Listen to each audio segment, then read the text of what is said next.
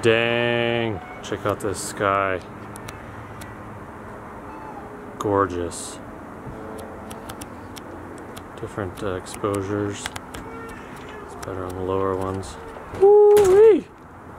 That is so pretty. Hello and welcome back. Today I'm going to talk about something that happened kind of spontaneously tonight actually. Was not really expecting this necessarily, but at the same time I do kind of expect this in Nebraska. We tend to have some pretty spectacular sunrises and sunsets, at least in my opinion. I've only lived here my whole life, so it's the only thing I have to go off of. But I believe there's other beautiful sunrises all around the world. So what happened was my wife went on a walk and it's dinner time. I'm trying to get the kids ready for dinner.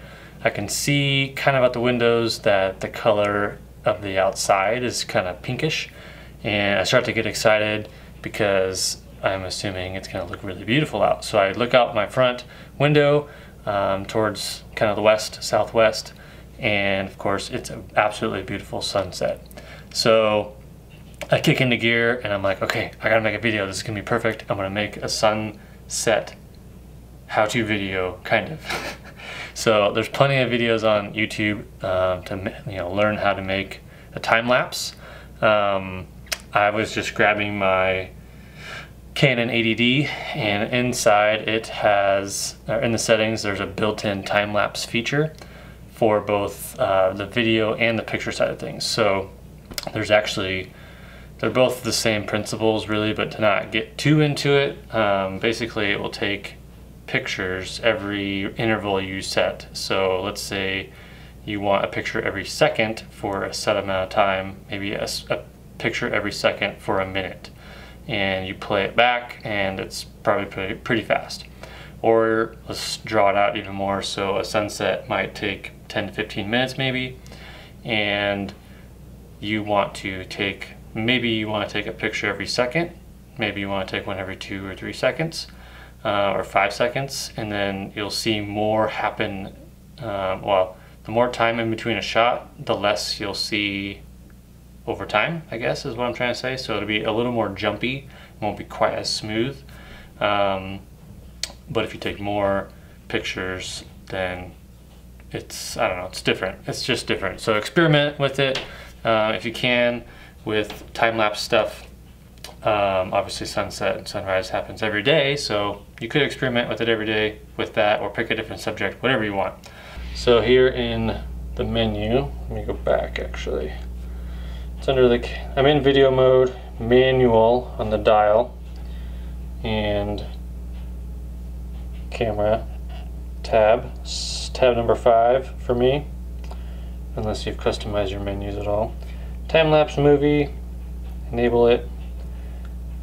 Okay, and then you click info to set the interval. So this is what I was saying about how much seconds or minutes or hours in between each shot, basically. And in this case it's video, so it's basically making a motion JPEG. So it's doing the same thing that it would do if you were in camera mode, having it take, actually click the shutter every 2 seconds. So if it was in photo mode, you would hear it snapping the pictures every 2 seconds. In video mode, it's basically doing the same thing, but you won't hear your shutter clicking every 2 seconds. So it's basically building your time lapse as you go, similar to how our smartphones do it. So my iPhone has a time lapse feature in it as well. It does basically the same thing. And then pick the number of shots you want. So 100 shots every 2 seconds will turn into, it'll take 3 minutes to complete, 3 minutes and 18 seconds, and when it's done, it'll be a 3-second video. So, can't remember exactly what I have. This is a different camera, so it wasn't quite the same, but it was about something similar to this. So every 3 seconds, about 300 shots, supposed to take about 15 minutes, and it would have been about a 10-second video. Click OK, and then you go back into your thing. It gives you some instructions on what to do. Basically what you can do is you can fully press your shutter button up front to take a test shot and make sure your exposure is correct for how you want it to be. keeping in mind in this case for sunset, you're going to be losing light as time goes on. So you may want to overexpose initially, expecting it to get darker as time goes on. Or you might want to start with it darker, who knows. So again, that's something you kind of need to experiment with and learn what your preferences are, stuff like that. When you're ready, you just press the start stop button once to get it ready, and then you'll press the shutter button again to start it basically. So that's it. So if you press this, then you press the shutter button, it'll black out the screen and you can see a countdown on the top here. You'll be able to see how much time is left before it's done. You could always stop it early if you know that what you're filming is not exciting anymore, like it's dark and the color of the clouds is gone or whatever. You can just press stop and it'll finish it early before those 300 shots or however much time is done. Okay, so here is my result. Keeping in mind that I was scrambling, I had all three of my kids to myself at the time because, like I said, my wife went on a walk and we have a little baby. But yeah, it was fun. It was fun, it was short. I knocked over my tripod because I was trying to do an Instagram story of what I was doing and it ruined it like a couple minutes into it basically. So it's really not a perfect or pretty time lapse at all. So sorry to let you down, but it is what it is, and it turned into some fun content tonight. So hope you enjoy, hope you learned something about making a time lapse. If you happen to have a Canon camera or something similar that has a built-in time lapse feature, I challenge you to experiment with it. Comment of the day, question of the day.